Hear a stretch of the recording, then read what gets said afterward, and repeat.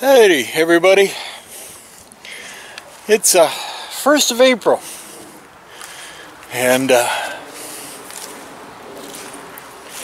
I woke up this morning and started taking care of my beginning of the month business, and was standing at the back door looking out the window down through the woods, and what did I see? Well, as I think you can tell, we're taking a little walk. I gotta see just how severe this is. Last fall, while I was working on the barn and rented some equipment, I had a small track hoe that helped me dig a tree up and get the building site a little more smoothed out. I went ahead and got myself a brand new culvert for what we always call the bridge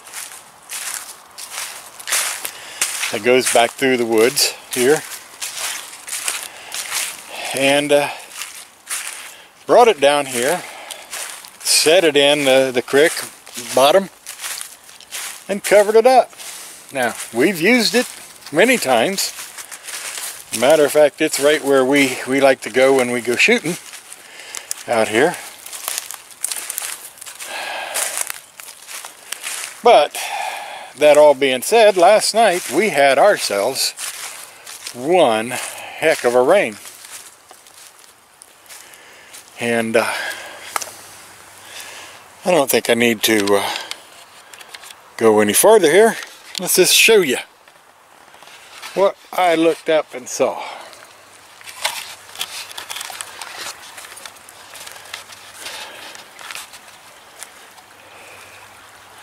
It washed that doggone thing clear out.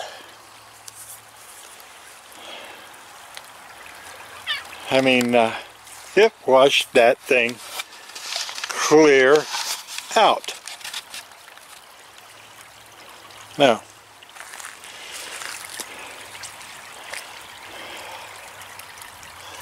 I got a job in front of me, and I don't have the dirt to do it with.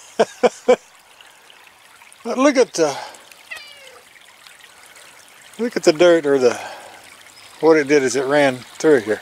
I gotta show you this. You see that broken off tree right there? That's where we used to hang our target for shooting, till we actually cut that tree down. Unbelievable.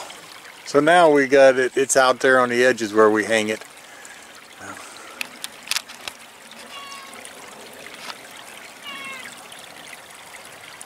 Back to this, look at this. That should be right there. Even little Spirit don't know what to do. He don't know what to do with this.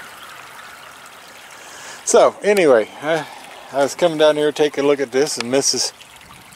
Stedhomer said that I need to bring this down with me so I can show everybody another job that seemed to have decided to pop its head. You can even see here where all the water has run down off of the hill that I just walked down. I've got to come up with a new idea for this, because it keeps washing out and I keep smoothing it, and it keeps washing and I keep smoothing it. And then it gets to the point like it is right here, and when I come back up with a trailer load of wood, it gets stuck and I have to empty it. It's a non-ending vicious circle. So I gotta figure this out. Anyway, I'll be out here when it dries up some, probably trying to reset that culvert and get some good packing in around it to keep that from ever happening again. I got some old concrete and gravel still left up over here. But anyway,